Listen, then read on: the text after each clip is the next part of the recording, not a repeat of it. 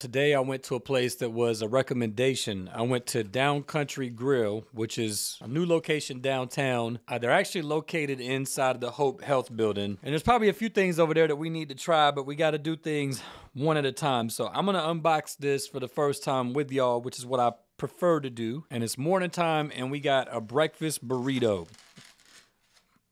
Pretty decent sized breakfast burrito. So they've got two different breakfast burritos. One is their Southwest burrito. Wow, this thing is kind of massive. And the other is the one that I got, which is their country burrito. I think it's a DownCountry burrito is what it's called. I'll put the menu on your screen there, but they have sandwiches, wraps, kind of standard type lunch menu along with burgers. And we will have to get over there and try their burger and rank that for our burger ranking in Florence. But this morning we got this breakfast burrito, and I'm going to tell you, this thing is quite massive. Grilled on the bottom on the flat top. Did I say flap top? Grilled on the bottom on the flat top. Okay. DownCountry burrito. It's hash browns, eggs, cheese, and then your choice of meat. And I got sausage. And aioli, which is probably just mayo. But let's try it out.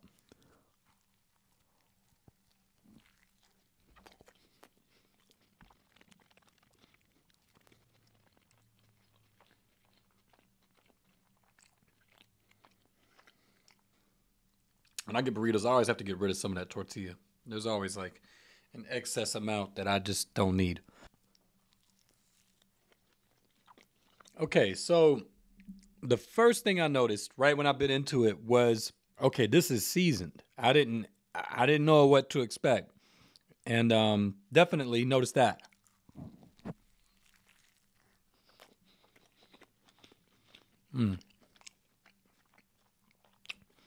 It's the hash browns that are seasoned like that.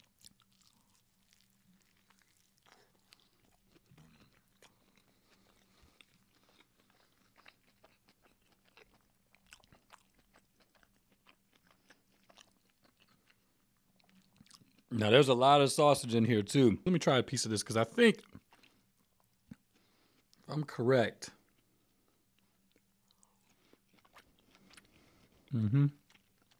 That's good breakfast sausage. It's got a Jimmy Dean flavor to it. I mean, it could be Jimmy Dean, I guess, but I don't think it is.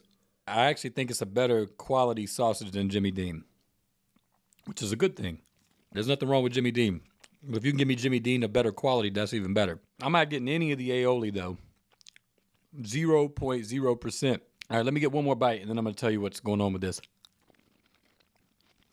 But I told you the first thing that I noticed when I bit into it was that it's seasoned, which is good. But then immediately right behind that, I was like, wow, this is salty too. And I figured out, I had to make my way through it a little bit. I figured out what's going on. And it could be as simple as somebody just got heavy-handed this morning on it, but it's the hash browns. It's specifically the hash browns. The hash browns are just really salty. I'm not detecting any of the aioli, which is unfortunate because that would have been a nice addition if it was detectable on there. And there's not a whole lot of egg and cheese. It's mostly hash browns and sausage. Now, with that being said, there's a good bit of sausage in here, and I'm a fan of it. It's pretty good. Like I said, that's the best way I could describe it. It's got a Jimmy Dean flavor to it, but it does taste like it's probably a little bit better quality. If they told me it was Jimmy Dean, I wouldn't be surprised necessarily, because that is what it tastes like, but it does feel like it's better quality, and I'm just assuming it's actually something different. So overall, because of its size, the amount of food that you get in it, and it's done really well too. I would say it's cooked really well all the way around also. I'm going to have to say this is actually pretty solid. I didn't know what to expect. I had no idea what to think. For me, the only thing that I would say, I don't want the salt to go completely away, go to the opposite end. I just want it dialed back a little bit, and I'd like a little bit more presence of that aioli. In fact, I think what would probably be better is if you just give me that aioli in a big enough ramekin that I can dip the corners of this in or pour it on there as I see fit. I think that would be the way to go for me. I'm not complaining about the amount of egg. It's not that there's not any. I mean, you can see it there.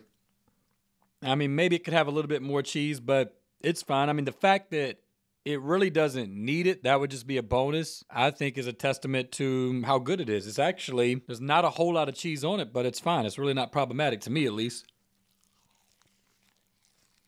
Now, the other thing I'll say is it did take a while for this to come out. I feel like I waited for a pretty long time. I didn't time it, but there weren't that many people in there. There were a few people ahead of me. And to the extent that when I went to check out, the lady at the cash register, she was considerate about it. Like, she literally said, I know it took a little while, but everything's made fresh to order, which I believe them. This has given me every reason to believe that it was all made fresh to order. And that's a good thing. I think what has happened to us in a lot of cases is fast food has spoiled us to what the amount of time it takes to cook something actually is, and you're getting a lesser quality product at a drive-through line. So now we're kind of conditioned after decades of eating a lot of fast food to order something and just expect it to come right out. And you're increasingly in our community seeing restaurants that have signs. You can see some of them in our videos because I get footage of them and show them probably for this reason that say, hey, this is not a fast food restaurant, be patient. And so is this double the price of what you would get at the Burger King drive-thru? Yes, this was $11. But is it also of better quality? And that's clearly obvious. And it's bigger too. Yes, this is probably, I haven't had a breakfast burrito at Burger King or a place like it in a long time. But I would imagine this has to be double the size of what they're offering.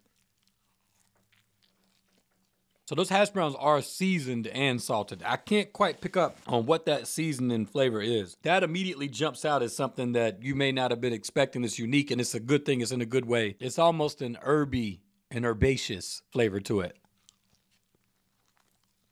So would I eat this again? Absolutely.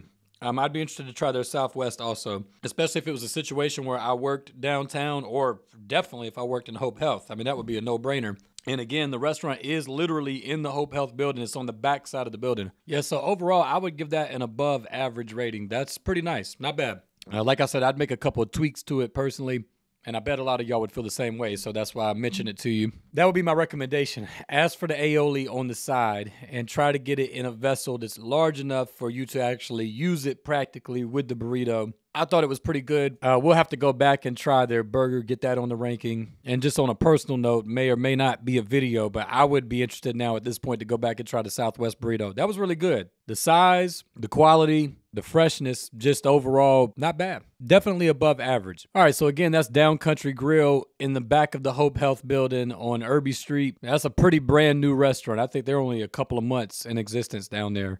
I want to tell y'all, as always, I really appreciate y'all. I've been interacting with quite a few of you lately around town that are viewers of this channel and also what we do on Facebook. And so I've really enjoyed that. I love hearing what y'all got to say and the recommendations that you send and things like that. So keep doing that. If you have any recommendations or you come across something that's interesting and you'd like to see us cover it so we can get it out there to the rest of the community, then just send me an inbox or an email. Just let me know. But in the meantime, I hope y'all enjoyed this video. If you did, give it a like. I would definitely recommend you go over to DownCountry Grill in the Hope Health building and check them out.